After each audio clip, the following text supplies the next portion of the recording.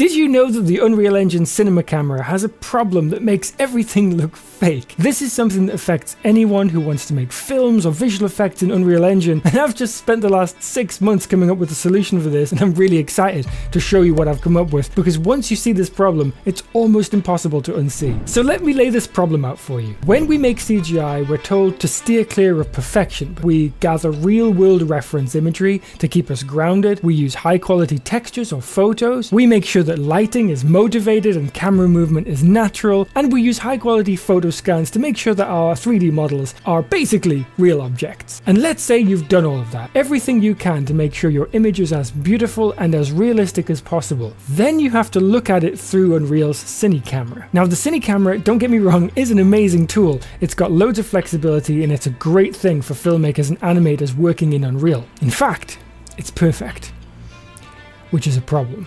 It's just drawing geometry based on its field of view. It's not actually focusing light through lenses in an aperture and then exposing a sensor plane. It's just emulating these things and producing an image which is clean, sharp, crisp.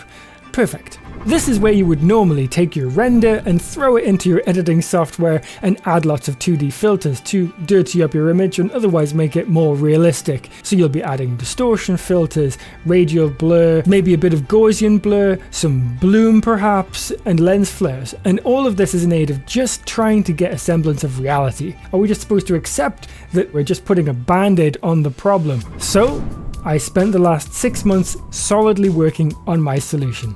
And here it is. I decided that the Cine camera needs lenses, real but virtual lenses that actually focus light so that we can get natural aberrations. Bloom, natural bloom, not just a post-process filter. I wanted the real thing. So I created a 24mm, a 35mm, 50mm and 85mm fully 3D modeled triplet lenses, and they work.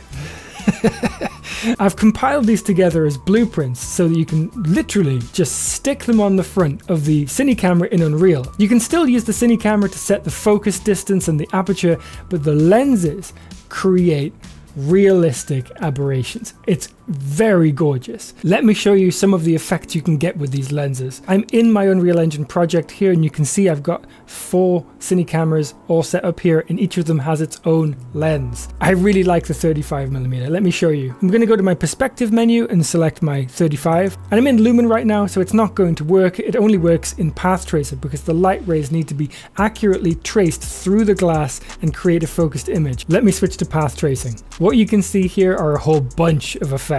This is really cool. So first of all, the most obvious is bloom.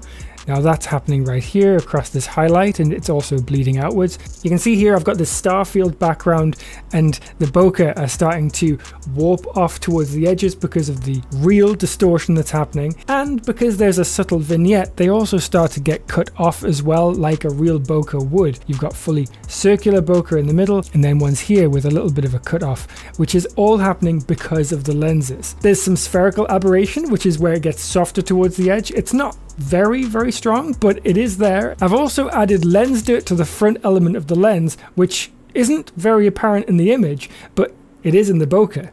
You can see these bokeh are actually dirty bokeh, which is really cool. Let's switch to the normal path tracing mode and see just how much of a difference this really is. The first thing you'll notice is a change in exposure, because when we're using the lenses, we have real lens elements in the way, which lose us about a stop to a stop and a half of light, which is fine. You just have to compensate in your post-process volume. Now you can see in this image there's no distortion, there's no bloom, there's no, it's exactly what I've been describing. It's very sharp, tack sharp, boring, crisp nonsense. Let's turn that back on. I'm sick of looking at it.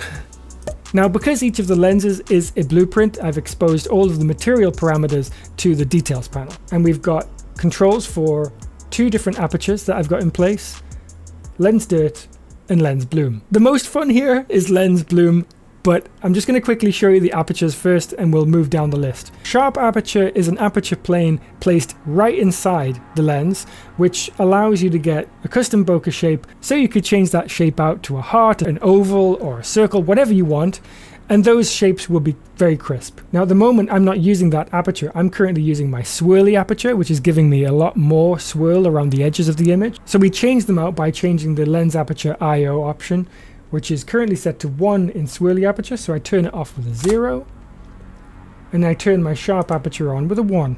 Now you can see those pentagon shapes are a lot more pronounced here. I've also got some settings for lens dirt, which change the opacity and the tiling of that dirt texture, and also you can change that texture out as well. And now we're onto the fun one, which is lens bloom. I love this effect very much. I've got two controls. I've got max roughness, which I've currently set to 0.6. If I set it to 1, it's going to be stronger. And I've also got roughness contrast. The higher this number is, the less bloom you're going to get, and the lower the number is, the more foggy the whole thing's going to get. Let me set this down to 5.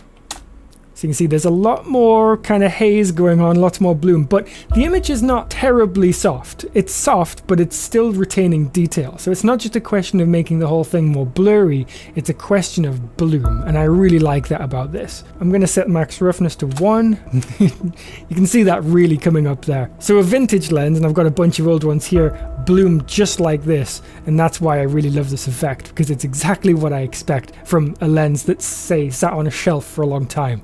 I think I've come up with something fairly unique here, and I am selling these on my website right now. I'm giving away the 85mm blueprint completely for free, and all of that can be found at the link in the description below. There's a ton of information on the page there with before and after comparisons and FAQs, so have a read, have a look, I'd love to know what you think. The movies that inspired the look of these lenses are absolutely The Creator and Rogue One, and not specifically the VFX, I just mean the lensing. It's gorgeous, and of course they had to match their VFX with their lenses, and they did such a beautiful job because the bloom and the softness is just pure cinema. The next step for me is clearly to model a bunch of anamorphic lenses. If that's something you'd be interested in, please pop a comment below. I'd love to hear what your thoughts are, and I'll see you on the next one.